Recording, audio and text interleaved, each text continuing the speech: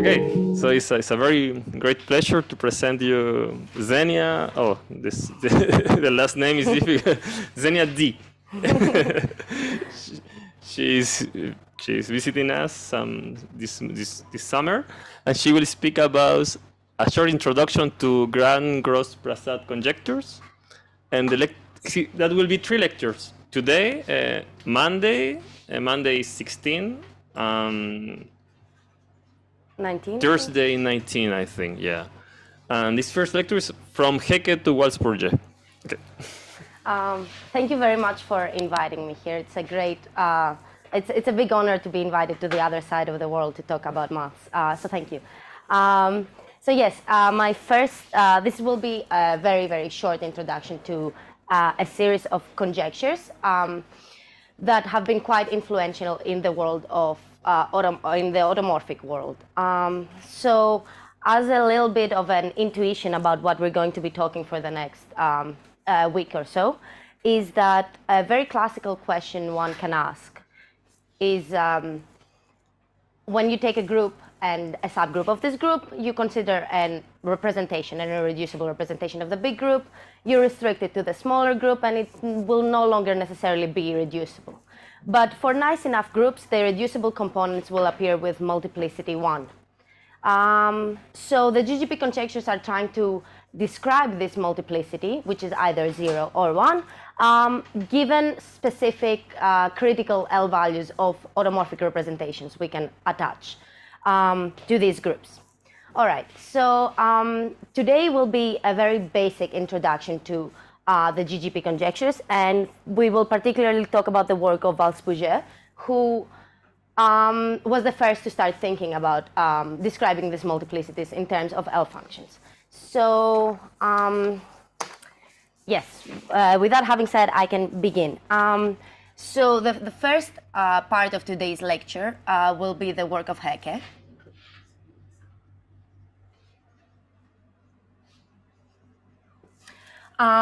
Later today we will talk about the work of Waldspurger.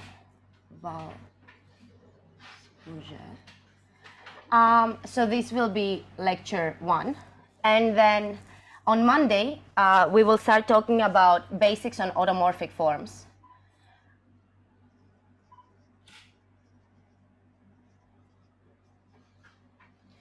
And then we will proceed to state the GGP conjectures.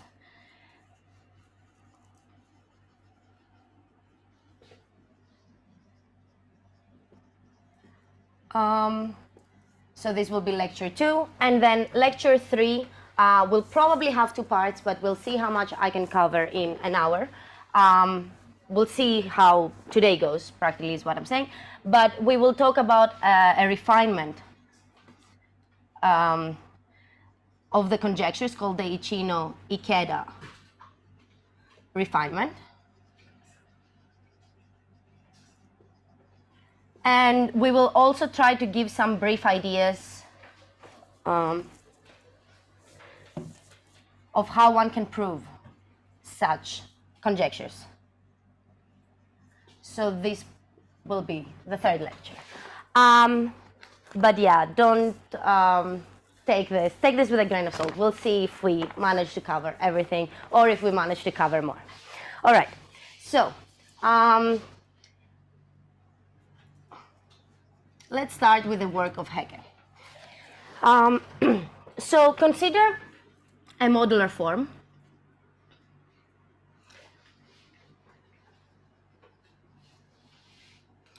As always, the story starts like this, and for simplicity, let's take it to be of level k and level of weight k and just level 1. And when we consider modular forms as such, we know that it has we know that it has Fourier expansion as a sum of Hecke eigenvalues. Oh.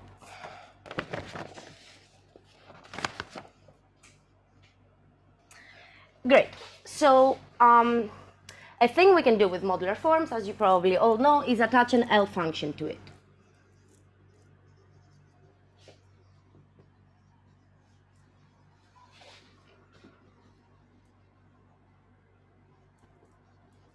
And the definition is, as you're probably all familiar with, LF of S is equal to the sum of AN n to the minus S. Great. So we can complete this cell function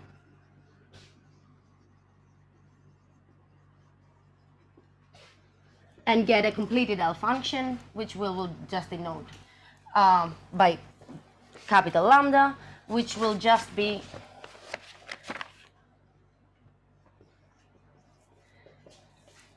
um, 2 pi to the minus S, a gamma factor at S, and then the L function that we started with. Right, so this is the completed L function. And what's interesting about it is that Hecke showed. Is gamma then? Yes, sorry, it's not clear. Let me rewrite this.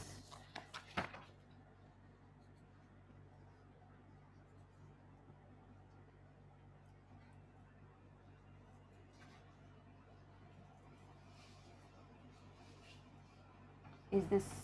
Yeah. Okay, cool. So Hecke showed that we can describe the completed L function as an integral now.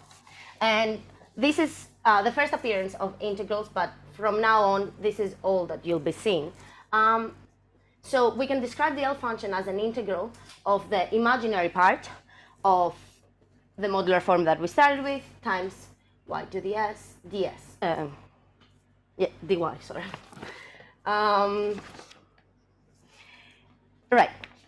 And this, probably some of you recognize this. This is the Mellin transform of f. Yeah, great. And Hecke used this to show analytic continuation and functional equation for RL function. Maybe you can just write that a bit bigger. Yes, absolutely. I'm too close to the board. Excuse me? Yes. Is it dy or y, or is it just like that? I'm just comparing Sorry, it with the gamma function. It's like also the Mellin transform. I was wondering if it is y to the s minus 1, or it's just what y to the s. I think it's y to the S is okay. s. I'm not an expert. That's why I'm asking. Yeah, I think it's y. Because the gamma function is y to the s minus 1, and it's also the Mellin transform. I don't know. Yeah. Sorry. I can check later, but I think it's y to the s. okay. If someone else, like Yeah, online or okay. here, can correct me. I think it might be s minus 1, because okay. LF1 is like the integral of f dy, Great. but it's normalization. Normalization. Both of you. So yeah, Hecke used this to show analytic continuation.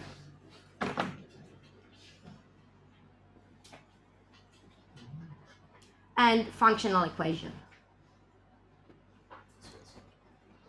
for our L function. Just for completion. Right, and this way, maybe I can fit it here. So, from this identity here, if we plug in S is equal to K over 2, we get LF,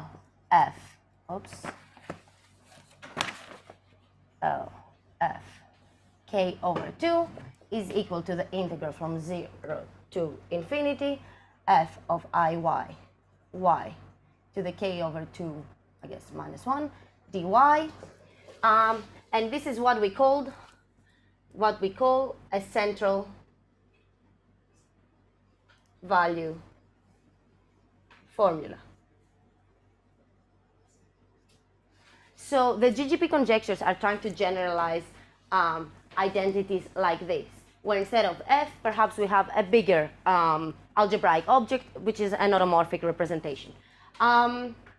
but this should give you some intuition about where we're moving on from here. So Waldspurger showed this for that we can have similar central values for central value formulas for automorphic representations attached to GL2.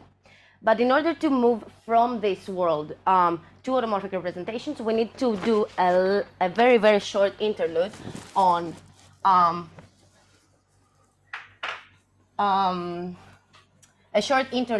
the adelic setting. Xenia? Yes. About timing, so I think we have 1 hour, 1.5 hours is fine. So if so, Okay. it's okay. So don't worry about. Am I going too fast? No, okay, because okay. you were telling me that you will be fast, but don't worry. So Okay. So we have time. Great, thank you. So I'll just write here that this is the type of identity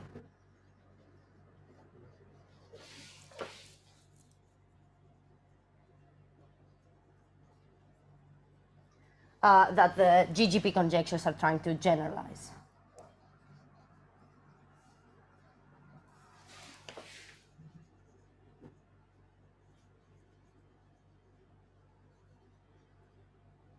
Sorry if that's too small, but I said it. All right, so let's do a small, very, very short interlude. On how to pass from modular forms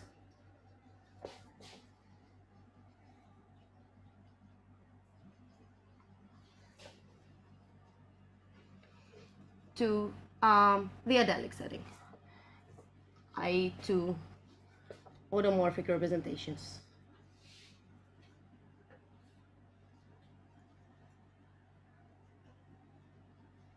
Oops.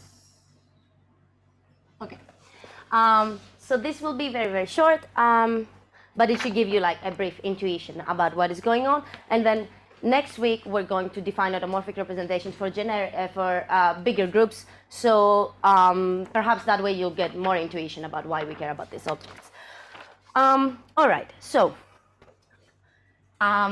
this will be a bunch of statements. I won't prove things that I will explain here, but when I put up the notes, I'll give you a bunch of references if you want to look at it in more depth. All right, so there's a very beautiful theorem in number theory called strong approximation.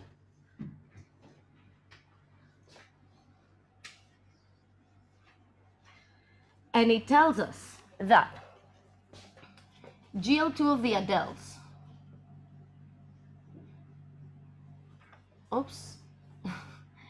is actually equal to GL2Q, just the rational numbers, GL2R plus times K, where K is an open compact subgroup. And just for completion, GL2R plus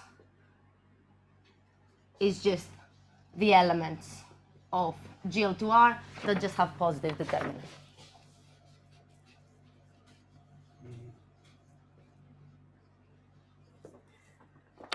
Great. So this is a very strong theorem, but it practically allows us to define functions on the adels by not looking at the whole group. Oh, one observation, Yes. Xenia. There, K, for a specific case, you have that, not for everyone, I think, no? Yeah, where K is some. Yeah, maybe. It's a specific, let's just say. Yeah, for some specifics you Yes. have that, but I think for other one, not maybe if you take K, Kn, which is without 0 and without 1, that's mean matrices which are congruent to the identity modulo n. Maybe you have a disjoint union on the left, or maybe I confused. But it's certainly true for the case you want, the case of K Sure, yes. Yeah. Maybe you can to avoid maybe. Yeah. Okay. Let's just say a specific one for now. Okay. Yeah. I think it's true if det k is like z hat star. Yeah. If that makes sense. You want the determinant to be as large as possible, which is going to be true in this Yes, sense. I think Chris is right. Yes. Yeah. All right. And you need to precise where is k, no? K is inside something. Oh, but we will see later the good k that you want. Okay. Yes. Yeah. Okay. Yes. I'm not sure if there is. Oh, sorry. All right. Where was I?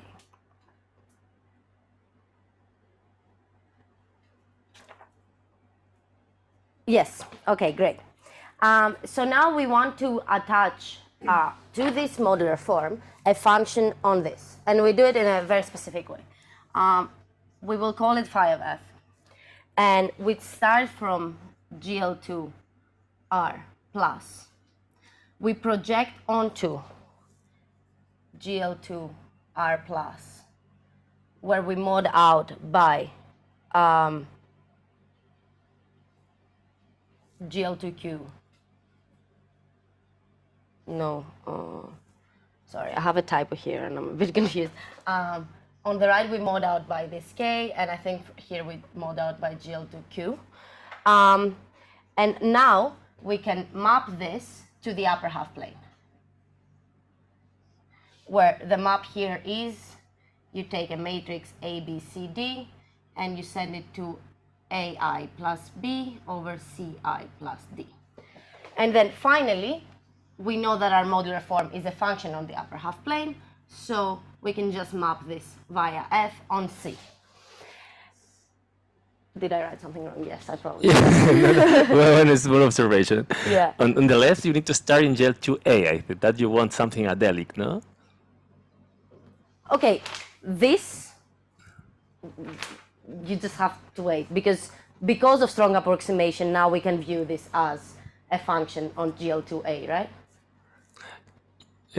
But K is an open compact of GL2 of Z hat. Okay, sure. So sure. that's You're right. so You're it right. doesn't make Yes. a lot of sense, the double Yes. quotient. You're right. Okay. Now so, the double quotient you need to take care, no? So now on the double quotient, do we have issues? Yeah, because K is an open compact subgroup of which group? Okay. Let's I start think with K and it. gamma just shouldn't be in this. K let's and gamma are going to come up later, aren't they? Let's just say that gamma is the intersection of GL2Q with GL2R plus times K. Okay, so take K. Yes. Maybe if you are precise, you avoid problems. So take K equals the product. Yeah, K is the product of over all the primes L of GL2, no? GL2 ZL. Oh, Z. Yeah. Yes. Then let's just do it. Sure. Yeah. That is the K that you are going to use. This, Sure. On this gamma, in the double quotient, this is kind of almost very close to the symmetric space you use always. So the gamma will be GL2Q. Okay. And no, that's okay. No, that's in the double quotient. In the middle, Yeah. in the double quotient, gamma should be GL2K, GL2Q. Okay. Okay. And this, yeah, that is okay. And the GL2R, the double quotient, still doesn't make a lot of sense because K is not a subgroup of GL2R. It's exactly the opposite. So you need to take GL2A. Okay.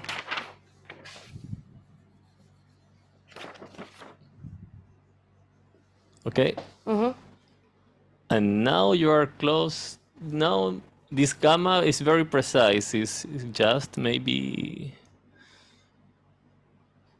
This gamma is this, no? The intersection of GL2Q with Oh, this. No, no, Sorry. it's fine. I think put it's the gamma there before. no, no, it's okay. It's okay. Gamma, that will be the gamma now SL2 Z that you want. So that is equal to SL2 Z. And right. now all the arrows are used. All right. Thank you. That is as you want because it's level 1. No? Yes, Yeah, you're right. Okay. Very good. Thank you.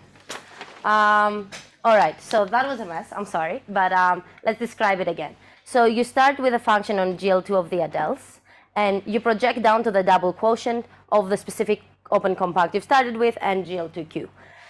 Then via this map here that you can't really see very well now, you can go on the upper half plane, and from the upper half plane, we can just use our modular form to go on to C. All right. Now, this function has nice properties.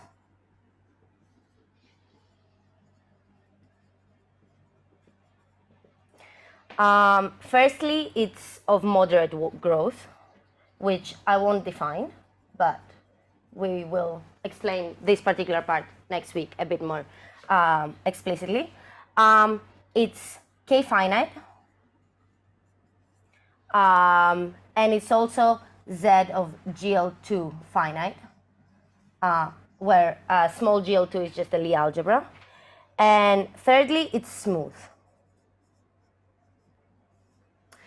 And the interesting part about these conditions is that functions like this are called automorphic forms.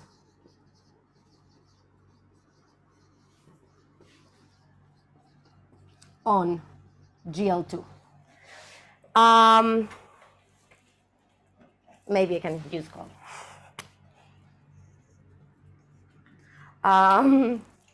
And we denote the space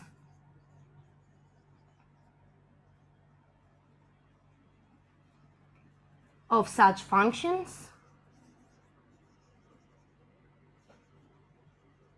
by A of GL2. Great. Any questions? I probably confused the people that didn't know this already. So.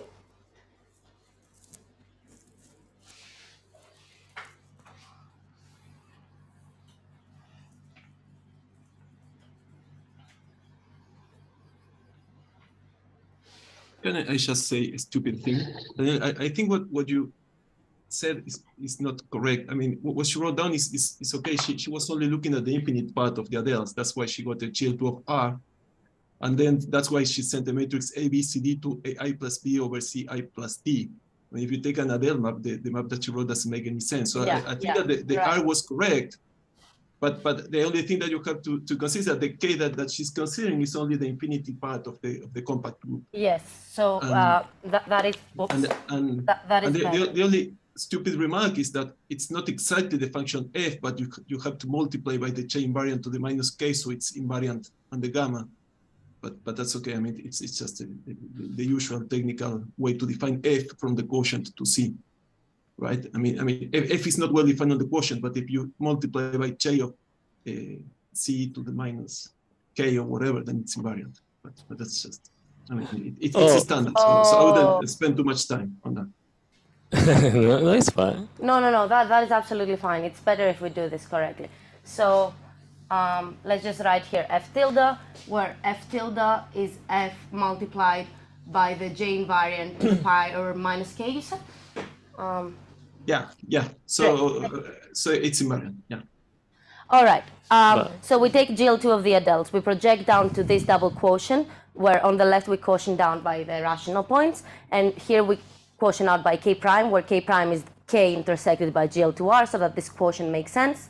And then through this map here, where we send the matrix to just this number, we can view this as an element of the upper half plane, and then we use our modular form times the j invariant to the power of minus k to go down to the complex numbers. All right. But this K prime is 1, no? No, Daniel. So you can assume that K prime. But So the thing is, you're sending e to ai plus b over ci plus d. So it's the stabilizer of I. That's K prime. So it's, I mean, you have to take a compact group, right? no, so it's okay. But if you take K prime equals 1, maybe it makes sense.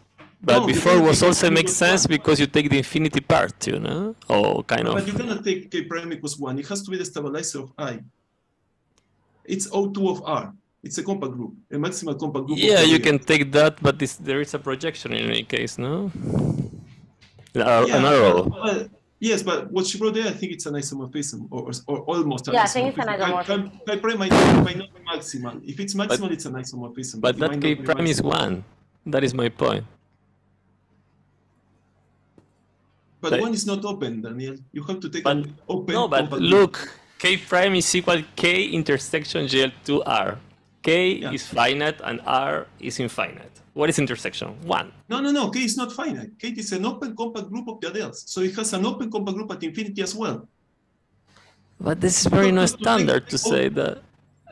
You take O2 of R. This is what you take in general. In your definition of K, you only consider the finite things, but you have also to include the infinite part. So you need to take GL2 of, a compact maximal subgroup at infinity. But in strong approximation, you take K an open subgroup of GL2 AF, no? The finite adelt in the strong approximation. Yes. So that K is you're finite. both saying correct things, but it's just normalizations. Yeah, it's true. Maybe we should let Xenia carry on. Okay. Let's just say plus normalizations. Yeah, normalizations is a word that covers everything. Do the heavy lifting.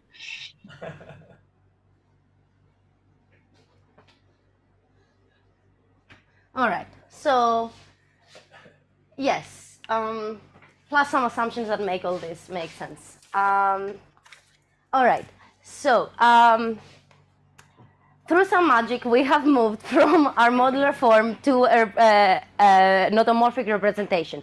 An notomorphic form, which is a function on the adels that has these 3 properties. It's of moderate growth, it's smooth, and it's right K finite, and it's also finite ZGL2 finite, which is the Lie algebra. So functions like this are called automorphic forms on GL2, and we denote this space by A of GL2. And now, the interesting thing, the thing is that if we consider the subspace of A of GL2 generated by phi of f, we end up getting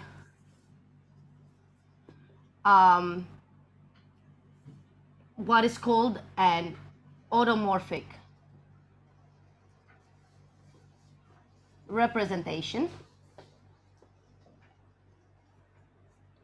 which we denote by pi of f, which is an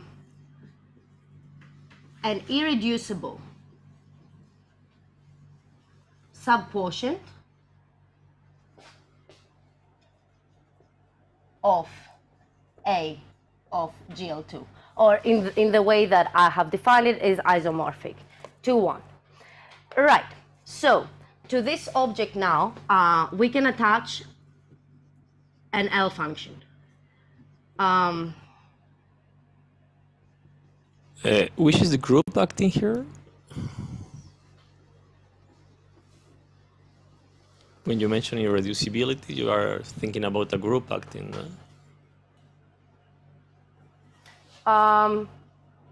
It's GL2 of the adels, right? Yeah.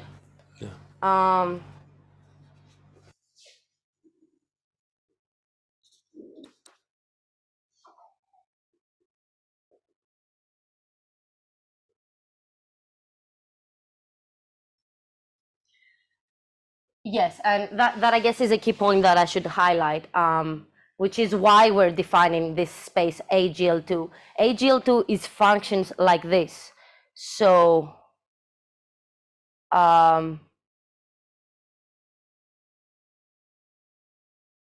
yeah, it's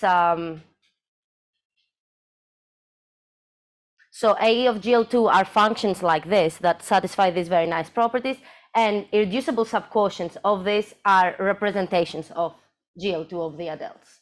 So we have moved on from a modular form to a function on a modular form to a representation, sorry, to a function of GL2 of the adels, and from that to a representation of GL2 of the adels.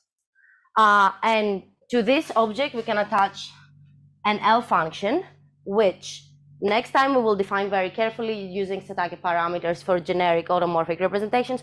But for now, just think of this as the same thing as the L function that we started with, L of F. So for now,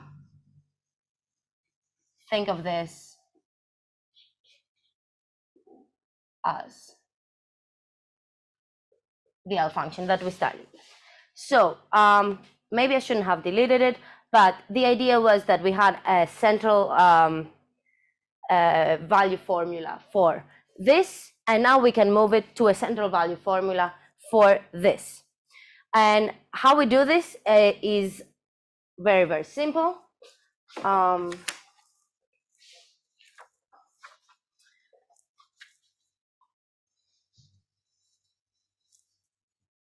So before I move on to explain how we adjust our central value formula, are there any questions?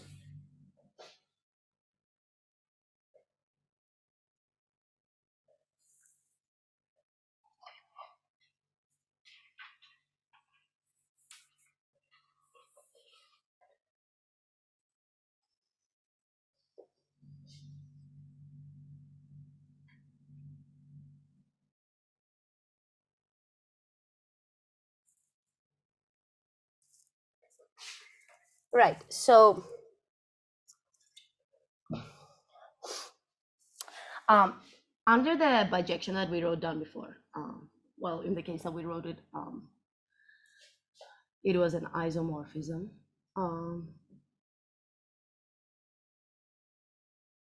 The key point is that the torus maps to this.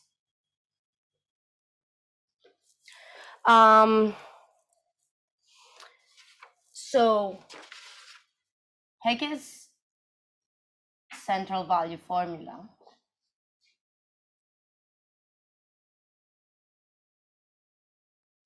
can be seen as integrating over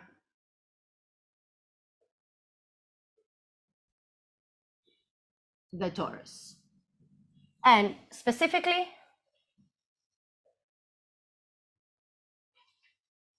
yes, because I should have put T. I'm just used to writing IY instead of, thank you.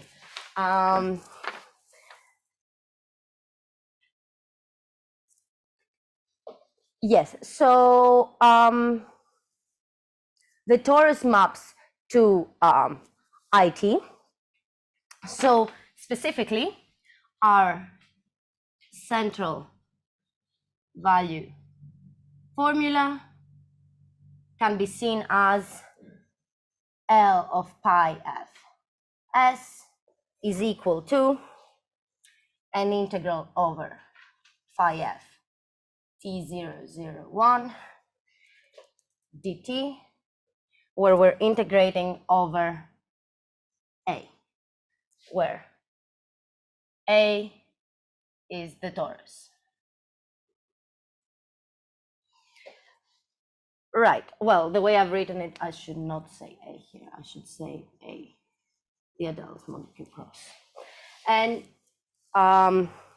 there should be here a 1/2 due to normalizations.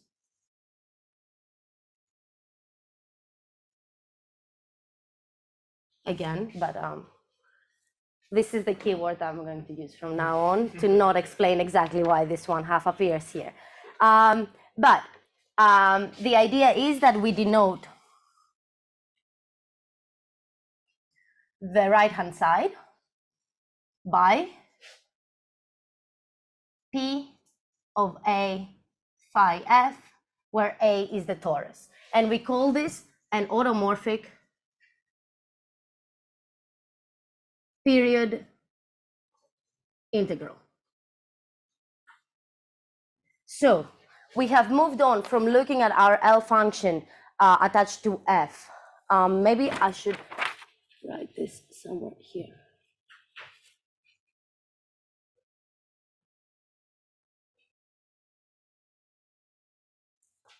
We have moved on from Hecke's formula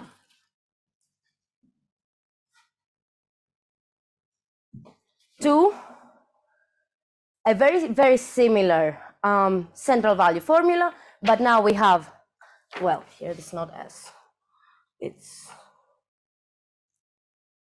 1/2. To this. Yes.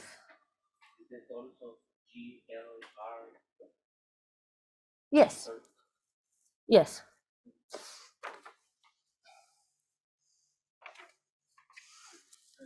Yes. The integral is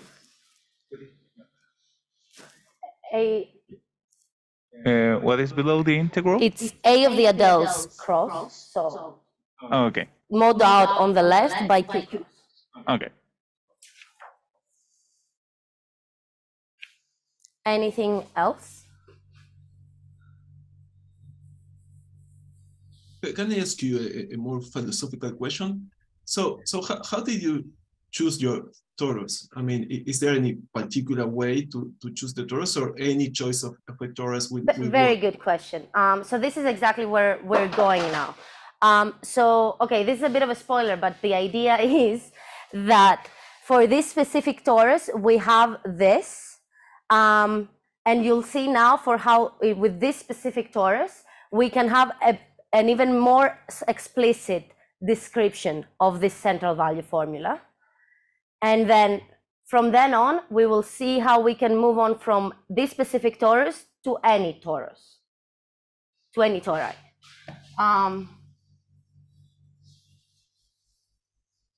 But yeah, you have the exact right idea of where this is going. Right, so now this might be a little bit boring, but I will have to write down some formulas. So recall the Peterson inner product formula.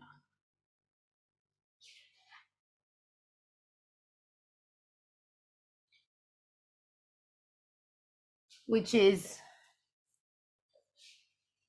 brackets FF is equal to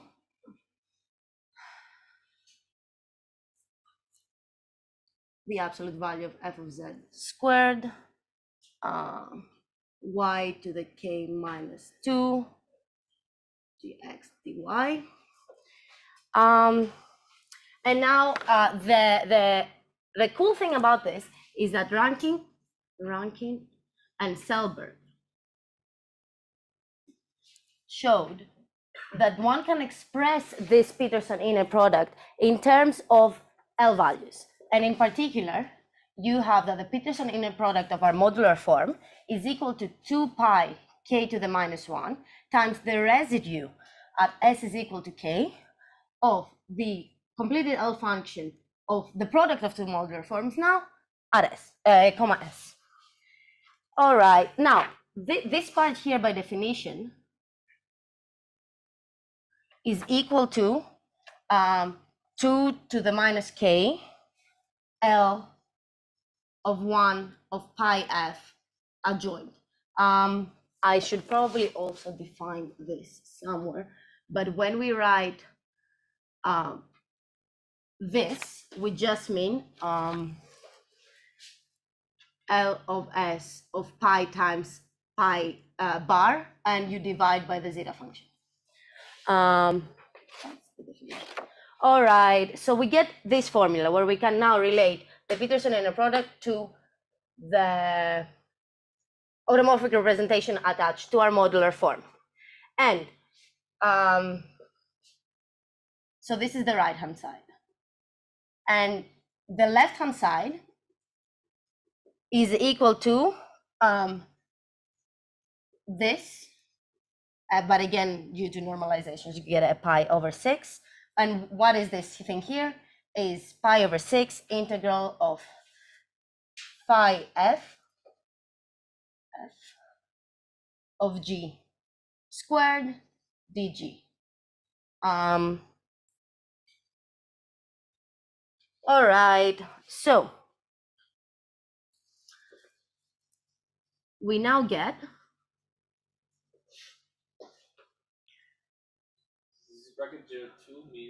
oh, I shouldn't define that, thank you. This is okay.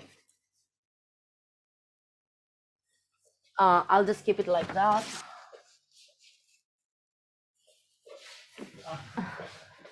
And then just right up here.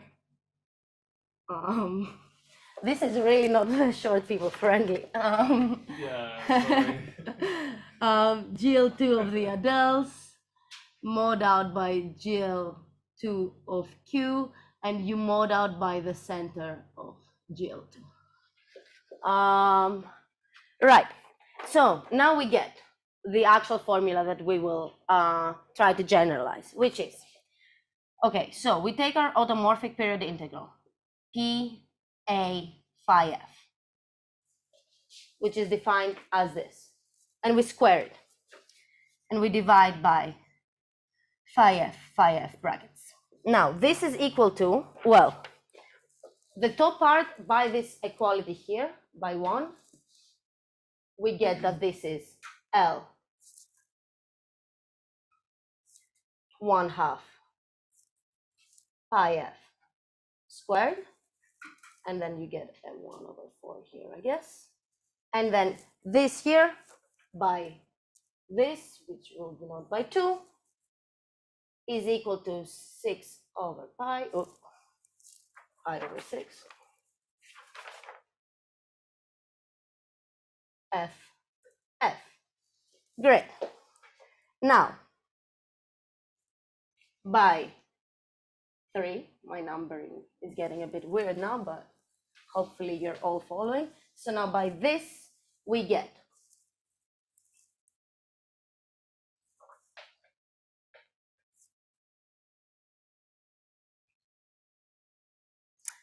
I think this might be 6 over pi.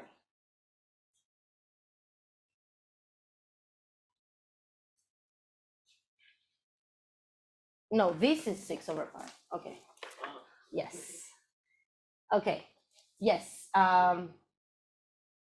Because this is equal to 6 over pi times that. Right. So we get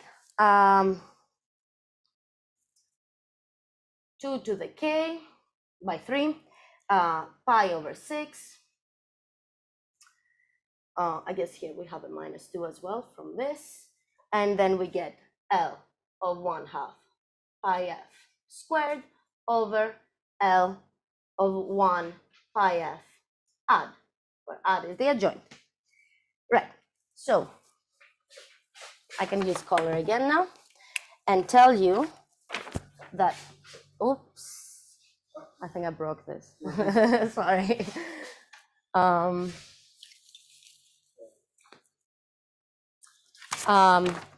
The interesting thing is that the Riemann zeta function appears here again. Why? Because 2k minus 1, sorry.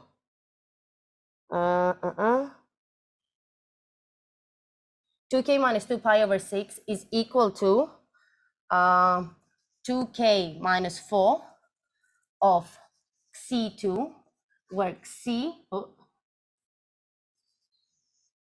is the completed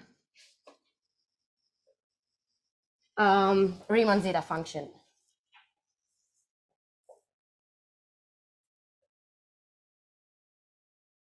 The same appearing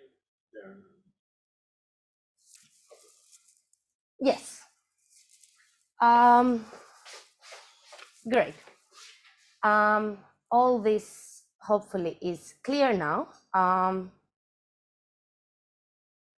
I did not put the one here. Sorry. So is this clear to everyone? This is just a bunch of computations. I will leave this bottom part here for now.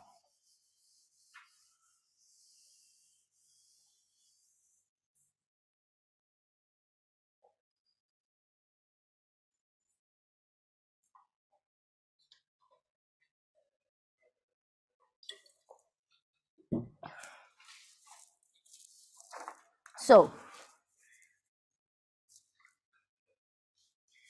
we have pi a phi f squared over ff of phi f is equal to 2 to the k minus 2 pi over 6 L of 1/2 pi f squared over L1 pi f adjoint. And in particular, one can show that the adjointal function attached to pi f has no pole or 0 at s is equal to 1, and therefore this is okay. We can actually write this down, and therefore we get that pi of a of phi f is non-zero if and only if L of pi f 1/2 is non-zero. So on one side of this we have automorphic period integrals, and on the other one we have the central value of our L function. So now we have moved from understanding this to understanding automorphic period integrals. And as Ariel said before, we can do this for more general tori. And that's the cool thing. You will practically get very, very similar identities to this. And that is what Waldspurger actually observed and started doing.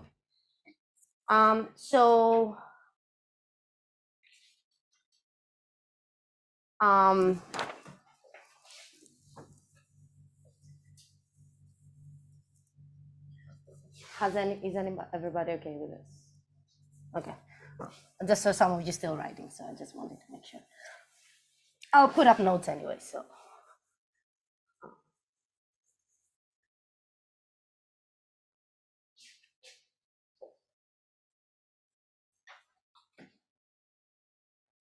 Right, but before we move on to explaining how we can generalize this to any tori, the cool thing is that we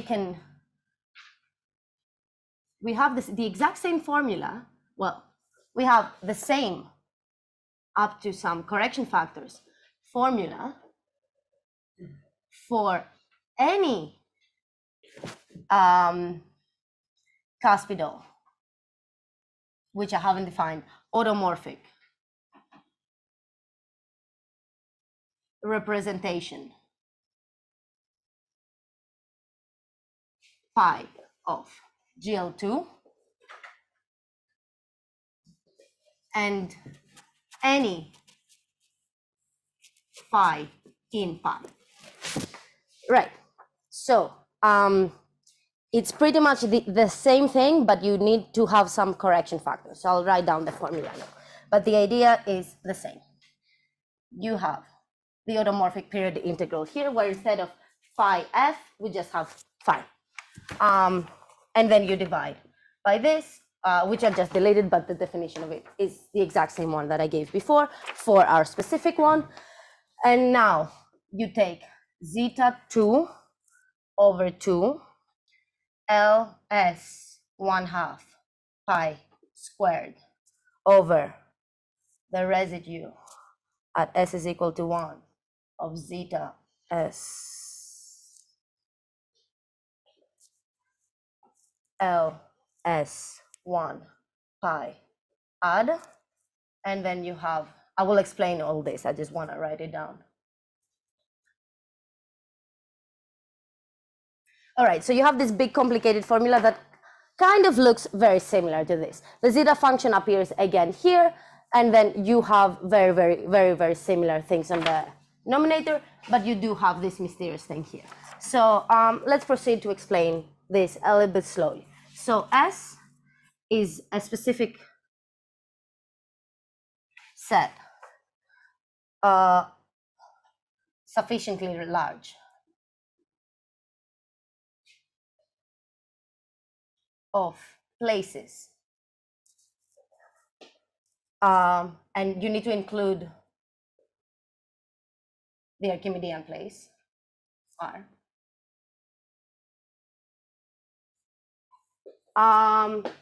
And this mysterious correction factor that appears here is the integral over the torus QV of pi v a v phi v phi v over pi v phi v DAV. And now again, I'm not explaining why all this makes sense. You need to take normalizations, but you need to be particularly careful about how you choose these measures. Practically, you choose them so that the product of all the local ones is just the Tamagawa measure. And the idea is that for almost all V, we get that this mysterious correction factor is just what this whole thing should look locally at S, which is zeta V of 2 over zeta V at 1, L of 1/2 pi V squared over L1 pi V adjoint. So this is pretty much exactly this, is just that you might not have this exact identity at all the local places. Yes.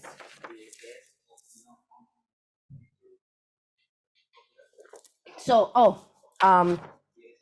so this S is a specific set of, it's the same. It's a specific set of sufficiently large places. Here you define your L function at all those places, and you and then you times it by these local factors so you can see what happens at S. All right, so we can see that we have the same identity as we started with before, but in a more general setting. And now we can actually do this exact thing for any torus. But the thing is that this is not too hard to prove. This was proved way before Waldspurger came into, way before. It was probably a lot. I don't remember when Hecke was. Yeah.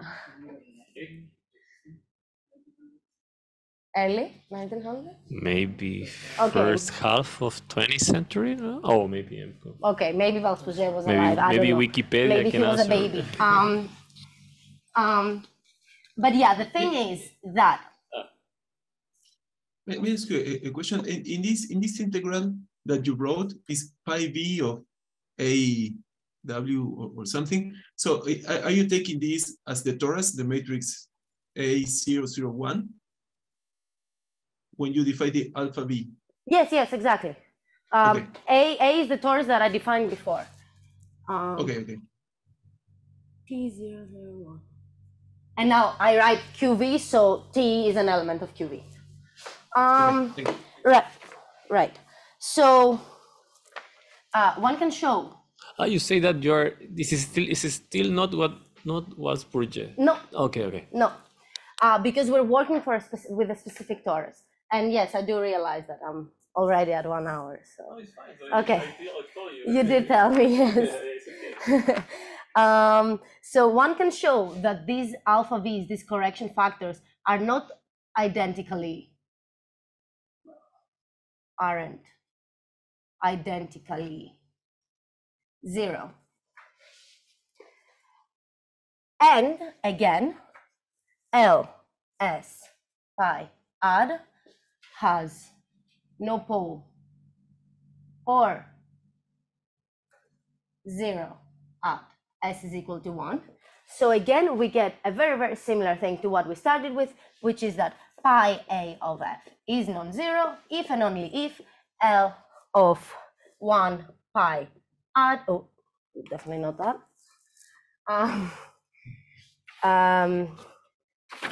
Let me just rewrite this. So we get that on one hand, L of 1/2 of pi, which is now any capital automorphic representation of GL2, is non-zero if and only if there exists some phi in pi such that this thing doesn't vanish.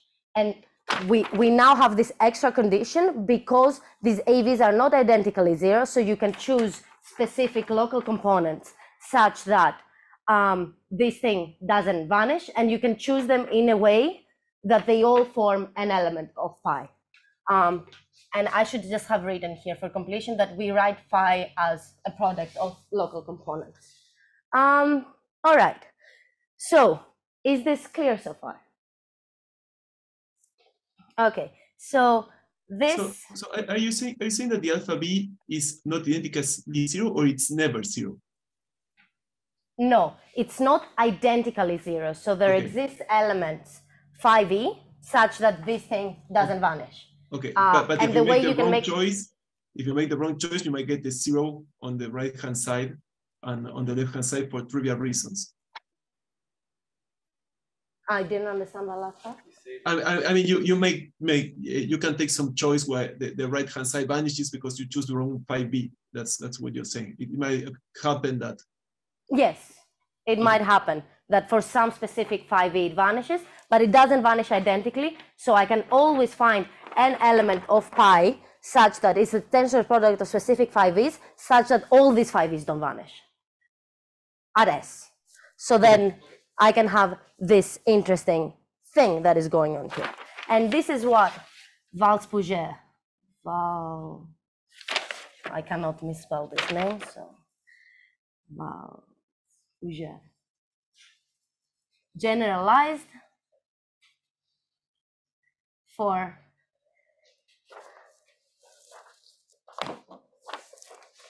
any non-trivial torus of GL2. So now we can proceed to state Waldspurger's theorem. We will need some notation, obviously, at the beginning, but we're almost there.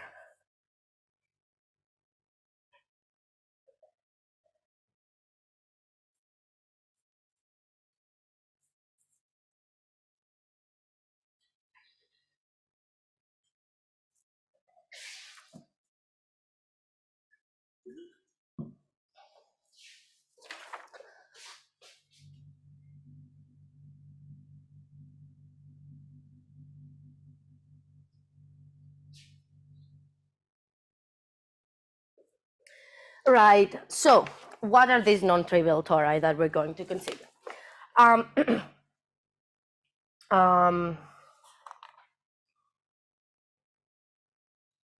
So we had A was the standard torus. It's up there. Okay, let me just write standard torus. It's just that. And now, consider K over K prime, a quadratic extension of number fields. Now, by such I mean this, non-trivial, such torus, such tori, look like T, which is the restriction from K to K prime. It's not really nice to have the K prime there, so let's just put it here. From K prime to K of GM. And you can see that this is just GM, right? It's just the only thing that varies is this T. Good. So, and the final piece of notation that we need to state the theorem is that we let eta be A cross mod K cross, yes, K cross, 2 plus minus 1, which is the quadratic character associated to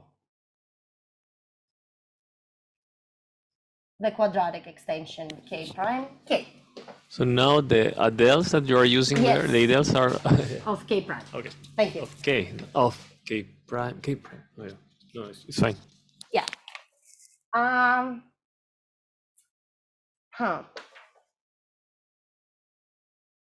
All right. It'd be nice if I could still have this on the board, but like, just remember.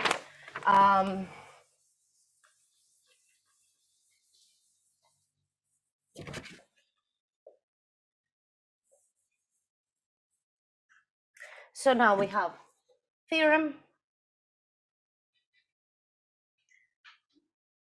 Waldspurger, which is for every pi a caspidal automorphic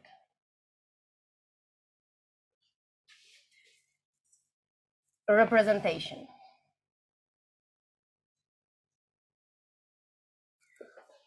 of GL2 and any phi in pi, which now I will just for completion write it like this. We have the automorphic period integral now where we're integrating over this torus T and not A squared over FF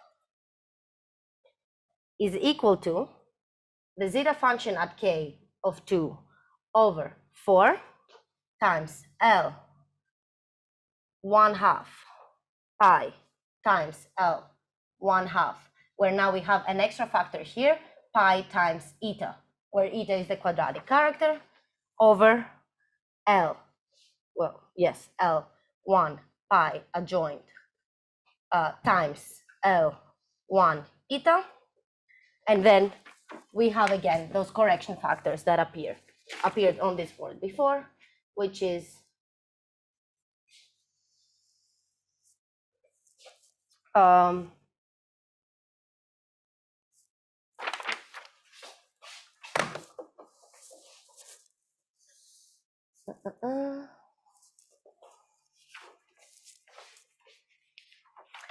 right. So this formula looks identical to practically what we had before on the board, but it's much harder to prove. So before what we had on the board, we said, okay, we want this to be 0, or if and only if this thing is 0. And we could do that because these things didn't vanish identically, so we could pick specific phi's such that that would be true. But also we have this equality because, as we saw at the beginning with Hecke's work, we had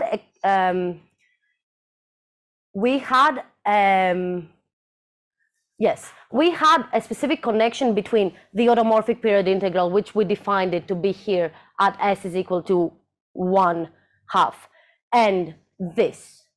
But in this more general setting, you don't have such a trivial way to explain this.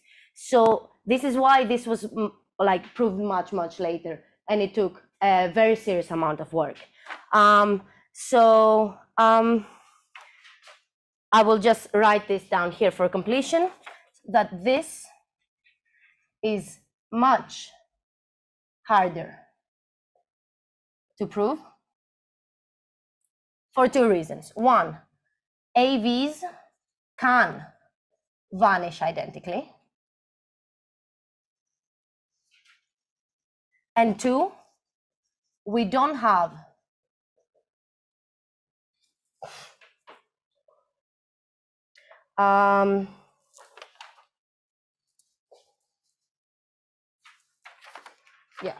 we don't have a relation, a direct relation between PT at phi and L at 1/2 of pi. All right, so sorry, yes. the last term, the correction term, V is a place where? Sorry, you have the exact same situation as we did before, where you define this at specific places.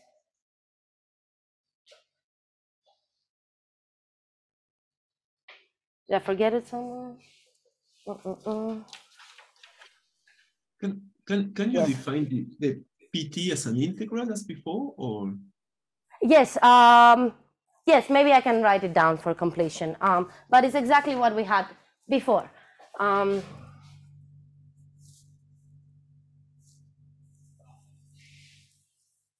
Just to be precise, so pi is a representation of GL2 AK, no? Now, adults K.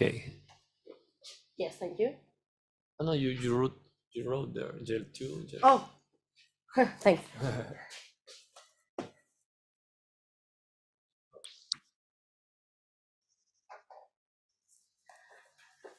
But are you assuming that it has trivial central character or something like this, or not really?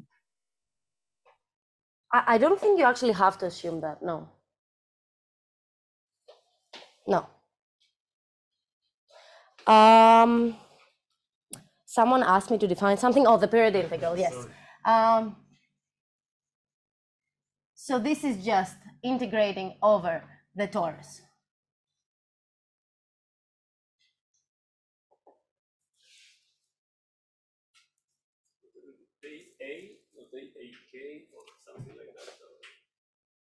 Yes, so thank you.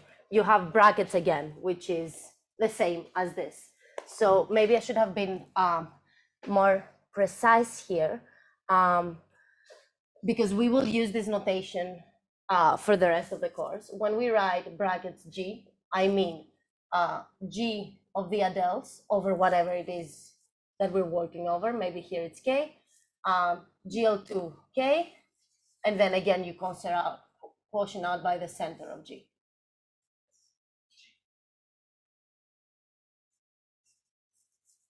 Right, so when I write the torus here, you just put T everywhere. I'm sorry, I'm a little confused. When you define thank the you, torus, thank you. Yes, I did write GL2 here. Yes, is that, sorry, go on. no, when you define the torus, so you took a quadratic extension K over K prime. So your automorphic form should be a form of K prime? I changed the K prime to maybe we can switch I don't remember which was what now. K is the base. K was the base, yes. K was the base. So if K the base, so okay, so your quadratic extension is K prime over K. But when you define the torus, you also take the quotient, right? So you took the restriction of the multiplicative group, and then you quotient by the multiplicative group of the restriction, right? I didn't understand. He asked you about the definition of the torus. No, so when you define the torus, you took the restriction of the multiplicative group. Yes, exactly. And then you quotient by something, right? Because it was something of dimension 1. Yes, it was GMK prime, the big one, GMK. So it was the restriction of GM of K prime? Yes. Okay. But for doing that, don't you need to assume that the central character is trivial? I mean, you want your form to be invariant on the quotient, right? I see what you were saying now. That's why I asked about the central character. Yes. I think you're right. So thank you very much. Yes. For the morphic representation of GL2,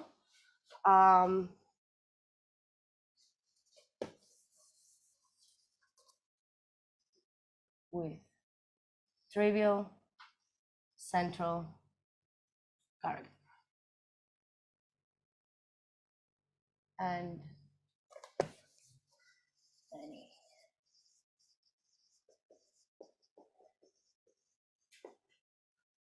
thank you. That was an important point, yes. So it turns out, and this is the final thing that I will say,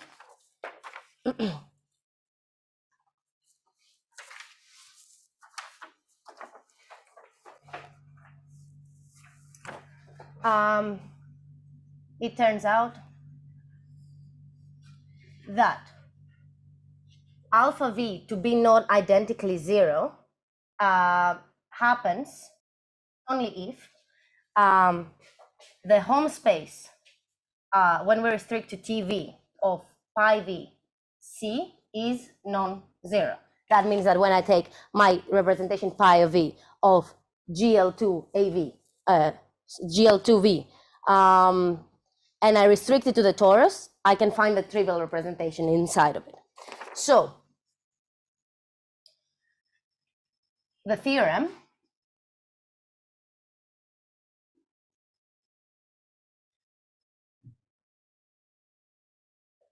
implies that we have that there exists some phi in pi such that the automorphic period integral doesn't vanish if and only if L 1/2 pi times L 1/2 pi times eta, the quadratic character, is non-zero, and we have this condition for every place.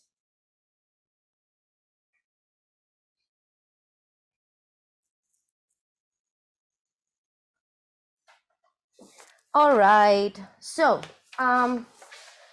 we have moved on to a more general construction now that all like intuitively works very similarly to what we started with initially with the work of Hecke.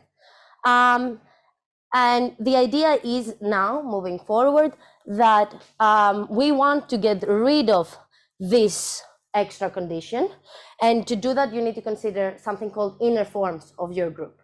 So we will see that next time in the much more general case, where now pi is not just an automorphic representation of GL2, but of bigger groups which are orthogonal and unitary. And the conditions will be very, very similar. Any questions?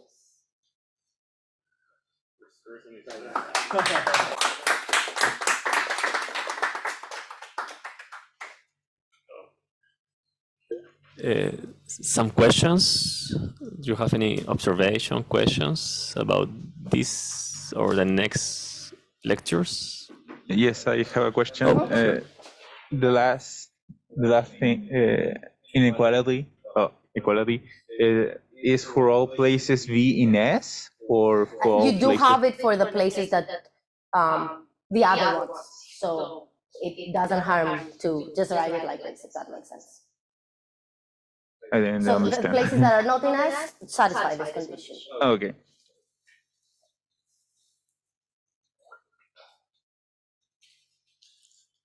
More questions or observations? So just a question. So this was for any number field K, right? So you didn't make any assumption. Yes, any quadratic extension K prime K for any K base field. Yes, number field. Yes.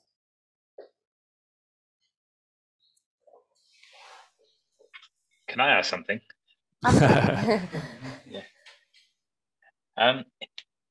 So this is for any cusp-orthogonal representation. You don't need some kind of like regular algebraic, or no, you so don't. it would work for like mass forms as well, things like that. But you do apparently need the trivial central character. Okay. Cool. Thanks.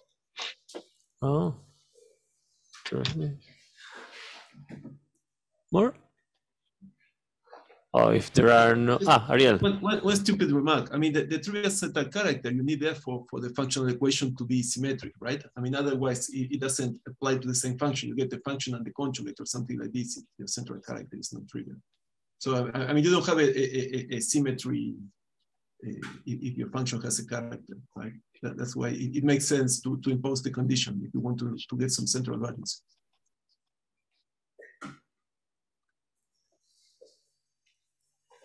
Oh, more observations, more remarks?